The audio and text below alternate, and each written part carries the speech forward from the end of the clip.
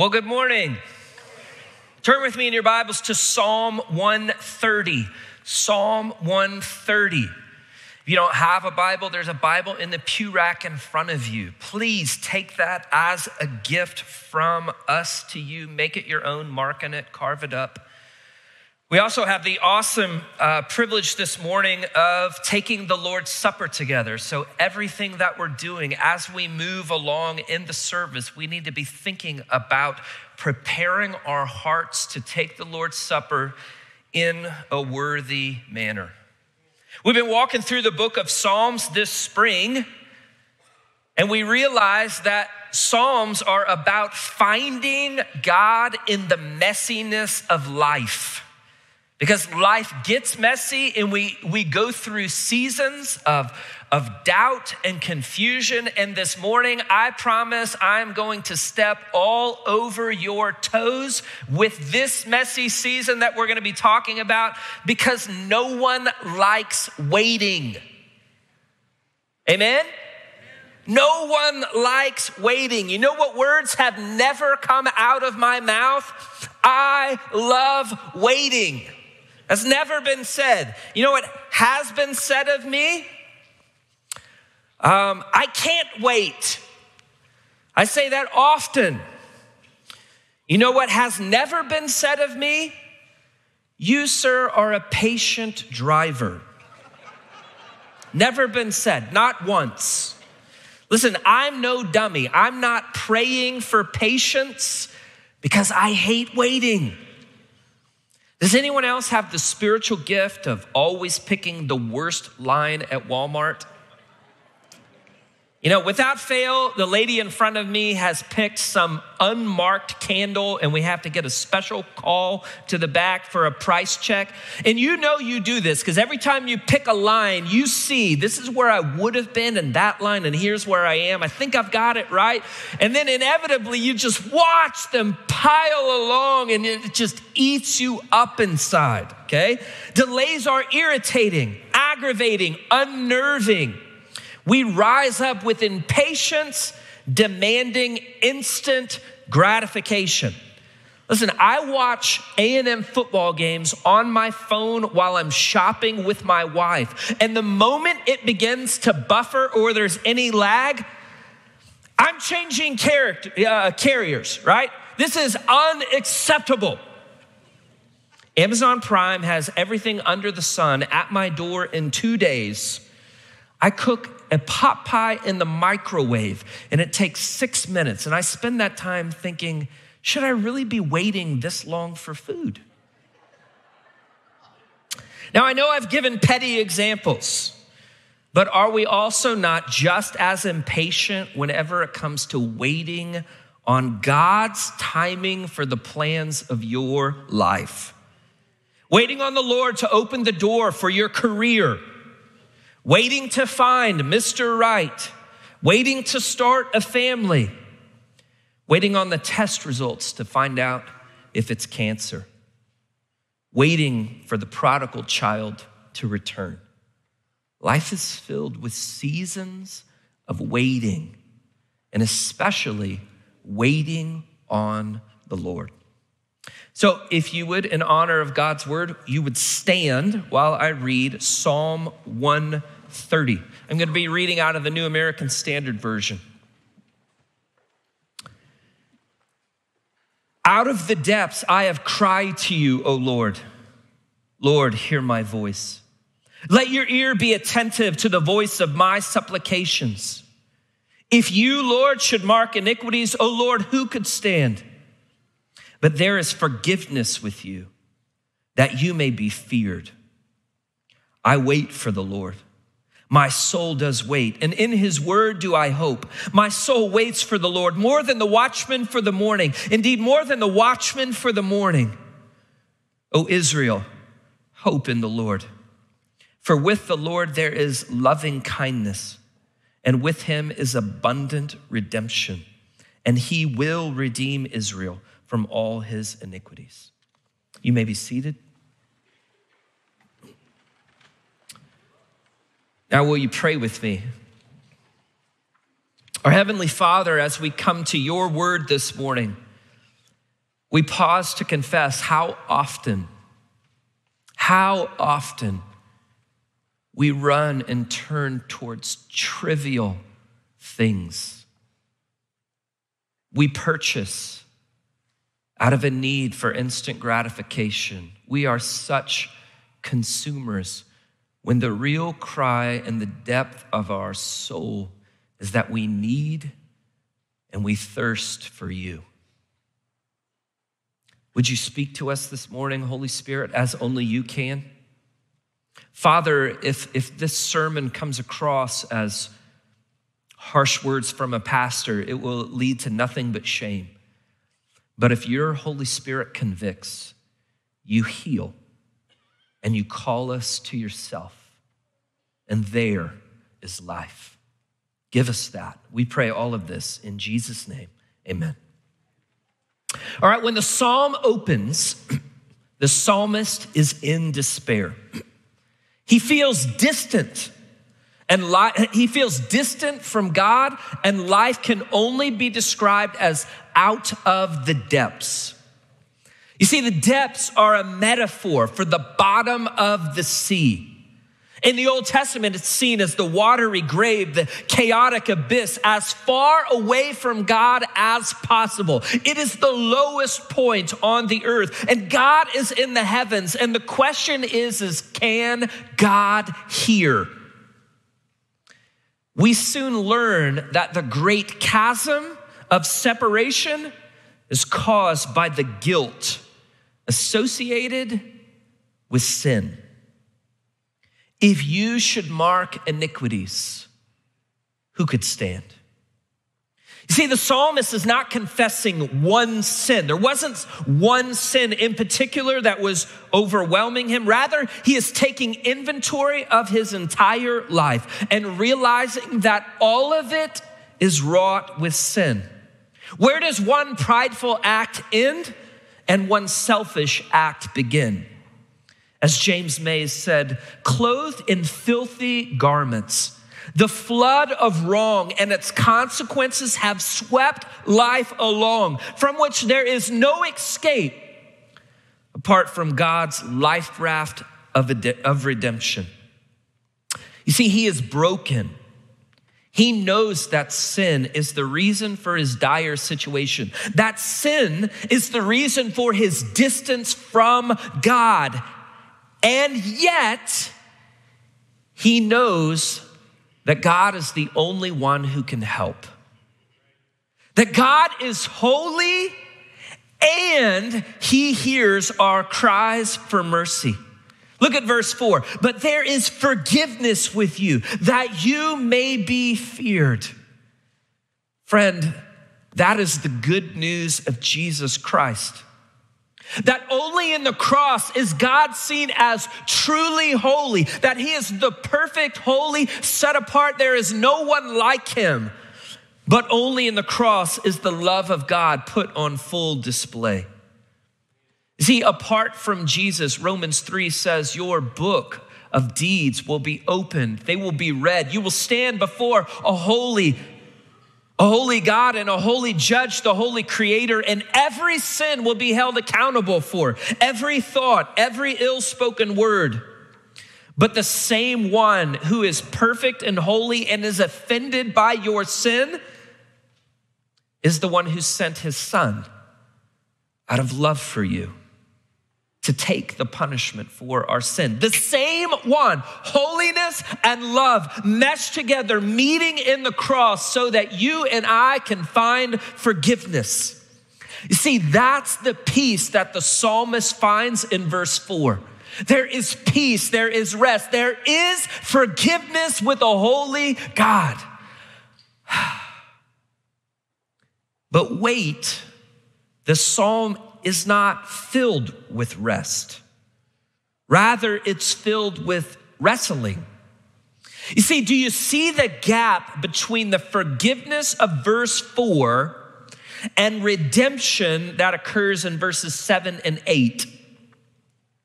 You know what that gap is called? Waiting.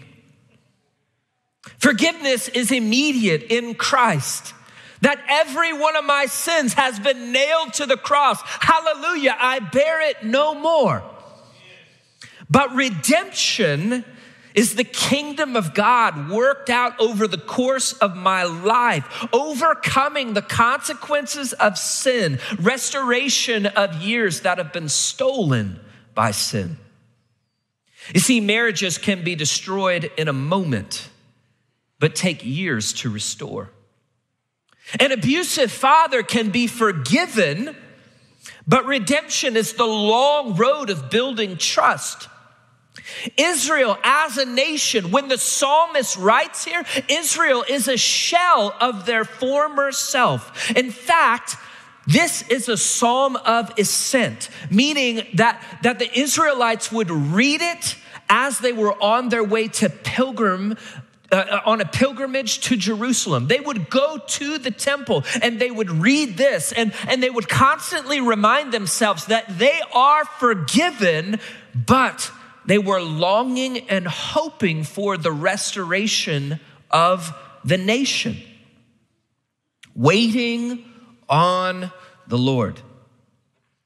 Truthfully, we don't hear much about this, do we? This idea, did you know that the Bible is filled with the thread of waiting on the Lord? That there is a robust theology of waiting on the Lord? Psalm 25, Psalm 27, Psalm 37, here in Psalm 130. Listen to these three verses out of Isaiah 40, 31. Yet those who wait for the Lord will gain new strength. They will mount up with wings like eagles. Blessed are those who wait for him. No eye has seen a God like you, who works on behalf of those who wait for him. You see, to wait is to withhold from lesser things, right? Lesser things to fill that void inside, but instead to wait for the one true thing that is your real desire. Not settling, not resting for hasty movement just for the sake of movement, but rather pausing and waiting on the Lord and declaring only you can genuinely satisfy. I will not turn to substitutes. We've all seen the World War II movies where the dramatic plot line is lovers who've met and now they are separated by war. And as each of them parts, they look at each other and they say, I will wait for you. You are my love. I will return to you. Now, if just a few months later we find out that she's turned around and run off and found someone else, in that short gap, we would feel betrayed. We would feel like she didn't wait for him. That love was fake. It wasn't genuine. She settled for a quick, cheap substitute. Do you wait for the Lord? Can you say with the psalmist, I wait for the Lord? My soul does wait, and in his word do I hope. My soul waits for the Lord more than the watchman for the morning. Indeed, more than the watchman for the morning. You see, in the Old Testament, the theme is waiting. In the New Testament, the theme becomes patience and perseverance. That is fruit of the Holy Spirit. And catch this. God has planned seasons of waiting in your life.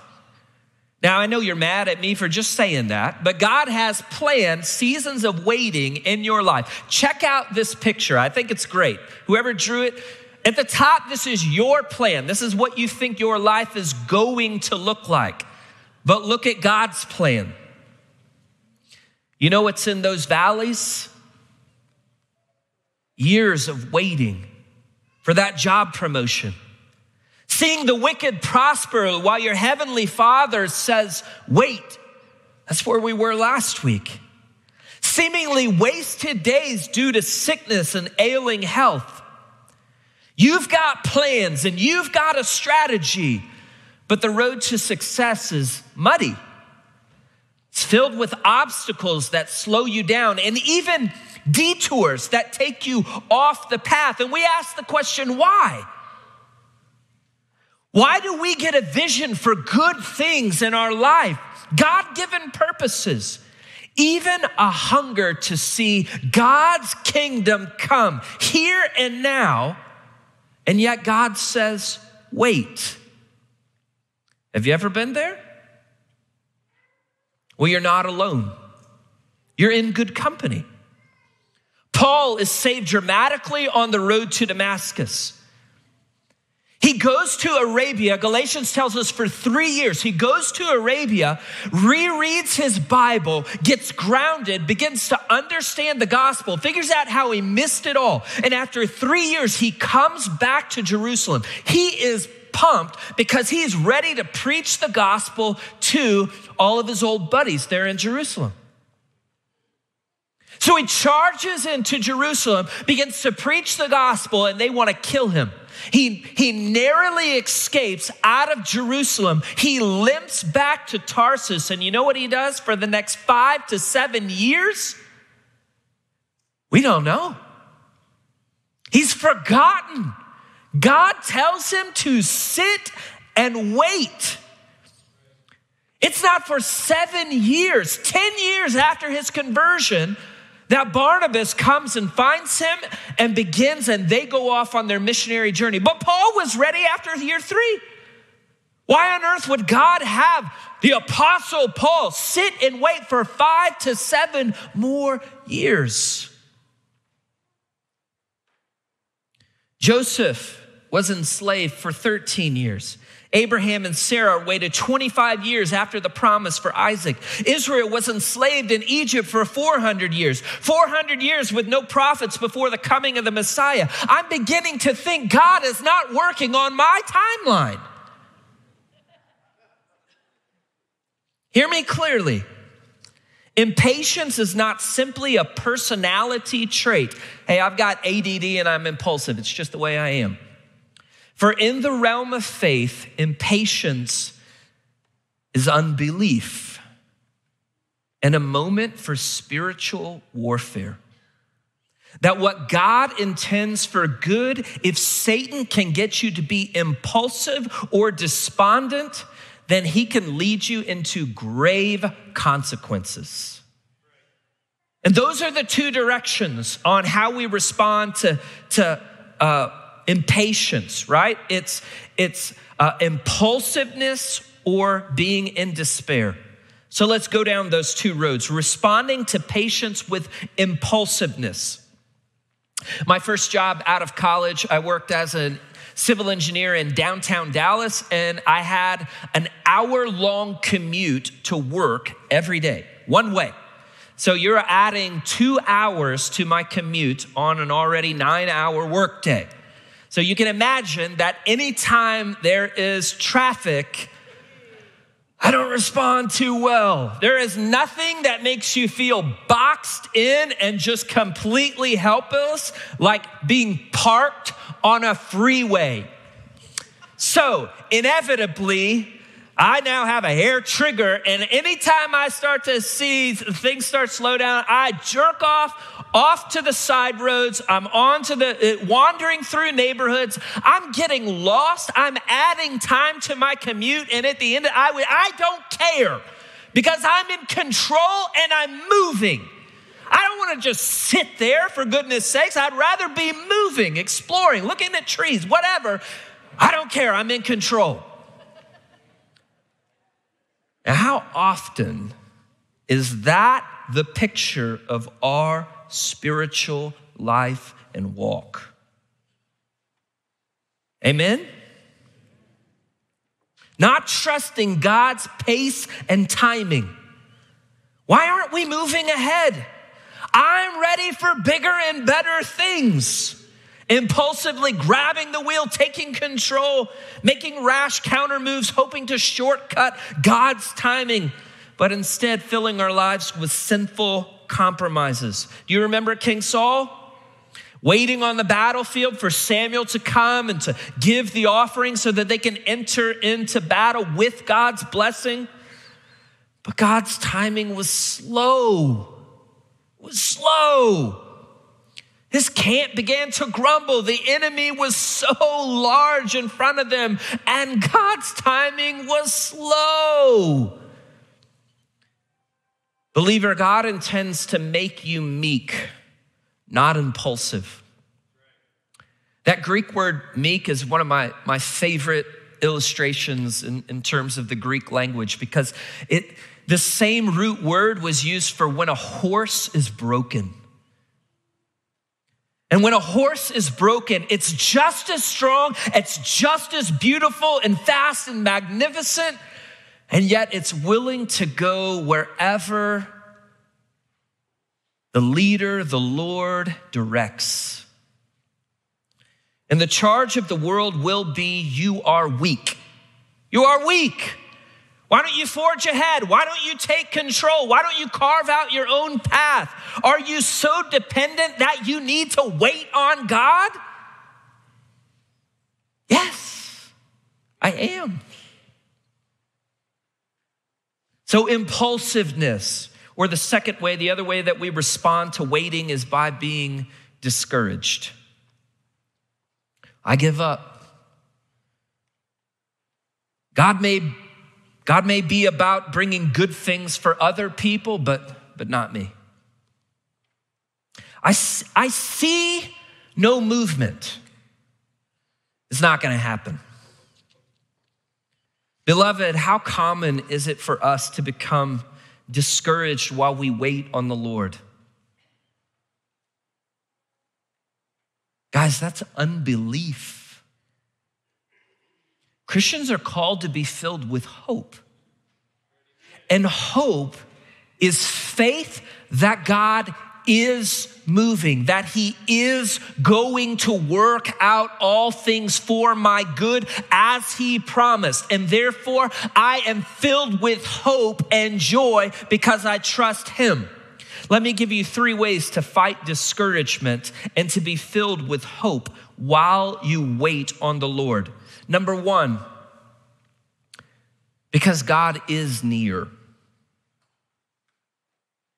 Listen to me, even if the good that you are waiting for in the future, okay, it's good. God loves to give you good things, but God himself is near and God is your portion.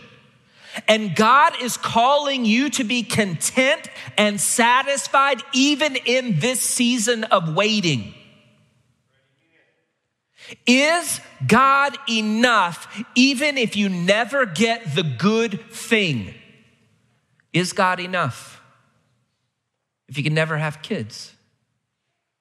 If you never get that promotion? If you never see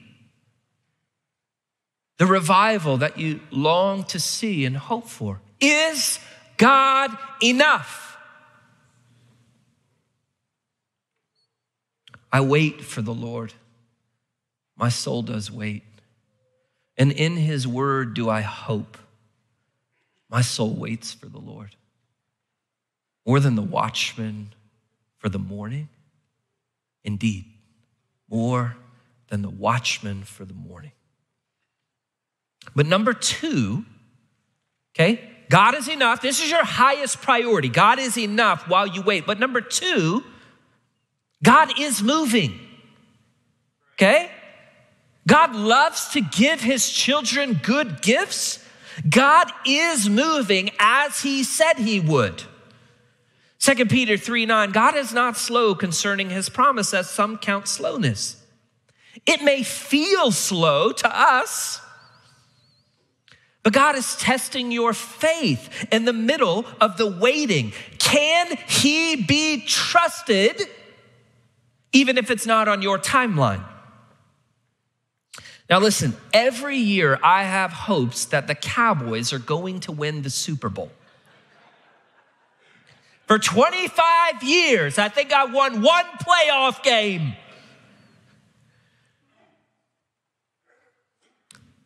But your hope is only as good as the object you're placing the trust in. Which is why when I watched the playoffs this year, I sat there with my arms folded and was like, I know what's coming. I know what's coming. But should we respond to the Lord that way? Is he not worthy of our trust? Did he not offer his son for you? He has not forgotten, and he has meant those promises for you. Otherwise, he would not have given them. See, to respond otherwise is unbelief. Waiting is how we prove that we trust God. He is worthy of our hope. We believe that he is moving, even if it's not in our timeline. Do you believe that he is a rewarder of those who wait for him? Because he has said it. Do you believe that? And thirdly, guys, because God is forming our character in the waiting. It's not wasted time. If Jesus needed 30 years to start ministry, I need 300. Do you discourage easily? Quit praying? Have difficulty keeping basic spiritual disciplines? Then I am certain that the bread needs a little longer in the oven. One day in the House of Commons, Disraeli, who was the prime minister, stood up and made a brilliant speech on the spur of the moment. To which a friend later that afternoon said, "Your extemporaneous talk has been on my mind all day." To which he replied, "Madam, that extemporaneous talk has been on my mind for 20 years. We live in a culture of scoffers who rise up just looking for sound bites that make them important for just a moment. But God is not interested in making you wise on Twitter for the next 10 minutes. He's interested in your character and making it who you are. When I was in college, my pastor passed on an important spiritual discipline that I've made a habit in my life and I want to pass on to you. And he stated this: you should make it your habit at least once a week in reading your Bible to sit and wait on the Lord while you're reading. Okay, it's fine to read through the Bible in a year and to have plans and devotionals and all that stuff. But at some point, you need to develop at least once a week where you sit and you read with the expectation through the Holy Spirit, God, I am reading to meet you and to hear from you. I will read until you convict me, and when you convict me, I will sit in it and I will wait. I will absorb it. I will not go any further. I will just sit in the weight of what you have said, because I will wait for you. My soul waits for you. God is interested in developing your character. It's not wasted time.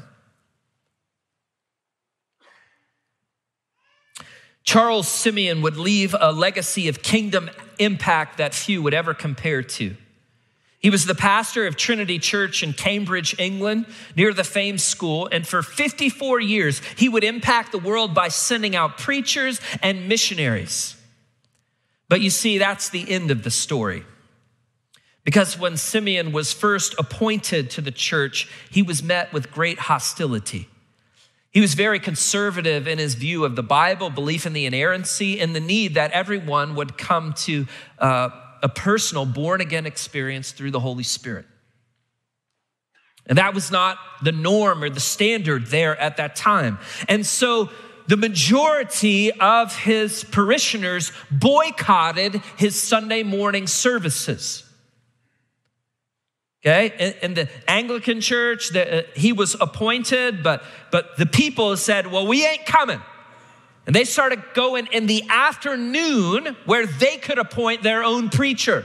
And so the majority of the people only showed up in the afternoons. But you know what they did on Sunday mornings? They locked their pews. You see, in those days, They all wanted to sit up front. They weren't back row bad. They wanted to sit up front. And you had pews, and you actually had locks to them, and you paid for those. And so the people said, well, we'll lock our pews. So the only thing available to Simeon are the very back pews and the aisles. For 12 years, he preached this way. 12 years. 1, 2, 4, 5, 8, 10, 11, 12 years. He waited patiently, preaching the gospel, calling upon. Do you think he ever got despondent? He certainly did. Then what did he do? He believed that God was near. He believed that God was moving, that God was going to keep his promises, that as his word is proclaimed, his word will not return void. And he believed that all the while God would be shaping his character into the man that he needed to be to look more like Christ. Waiting on the Lord. Now, if you would you take out the Lord's Supper elements?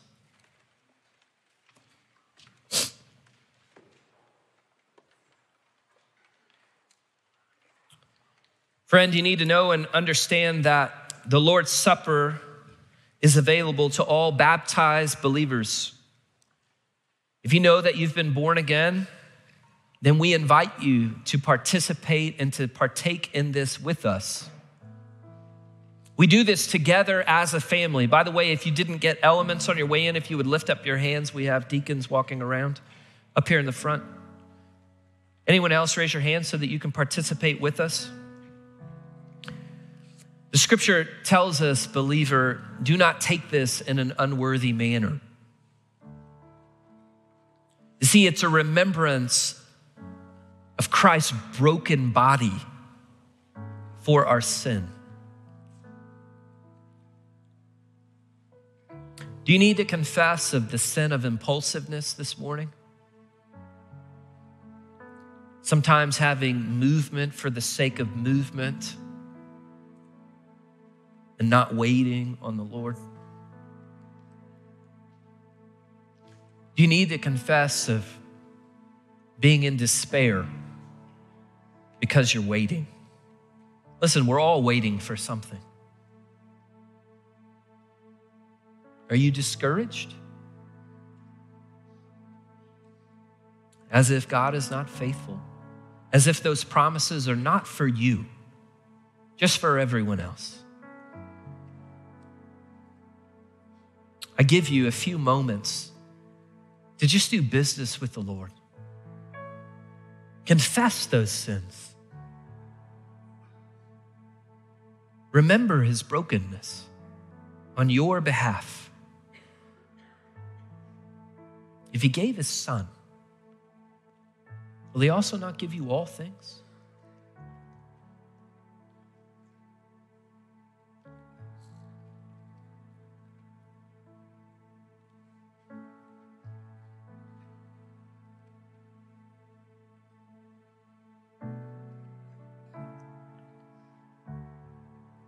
While they were eating, Jesus took some bread, and after a blessing, he broke it and he gave it to his disciples, and he said, "Take this, for this is my body."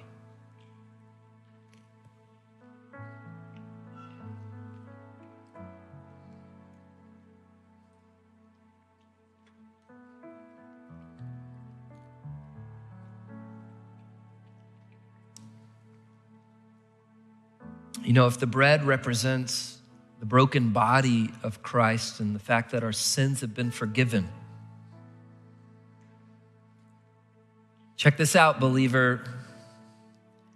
There is coming a time when we will wait no more. The trumpet will sound. The sky will split. And you will see your Savior face to face. the King of Kings and the Lord of Lords, you will behold, and eternity will begin. And this cup represents that day. That day. He said to his disciples, I won't drink this again. I will withhold until we drink it together in the kingdom. So as you sit here, I give you a few moments to contemplate the one we are waiting for, and that very soon the waiting will be over.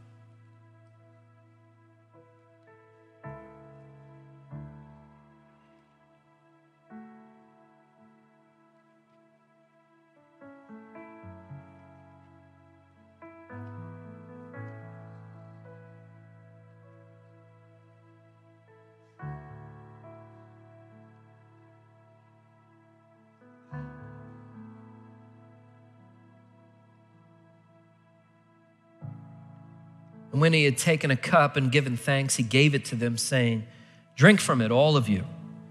For this is my blood of the covenant, which is poured out for many for the forgiveness of sins."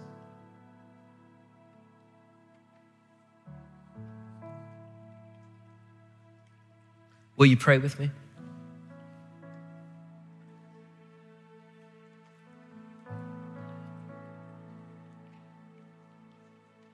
King Jesus, we wait for you. Our soul does wait. We declare that you are the one that our hearts long for, and no one could ever compare to you. Forgive our impulsiveness. Forgive our despair. Forgive how we quickly turn aside to other things. Help us to trust you. Give us your perspective with life, that you are moving and that you are working on our character, and that as we pray that your kingdom would come, that your will would be done, you will work all these things out for your glory. And you allow us to participate, but oftentimes you say, wait. Help us to find you in the waiting. We love you. We pray all of this in Jesus' name. Amen.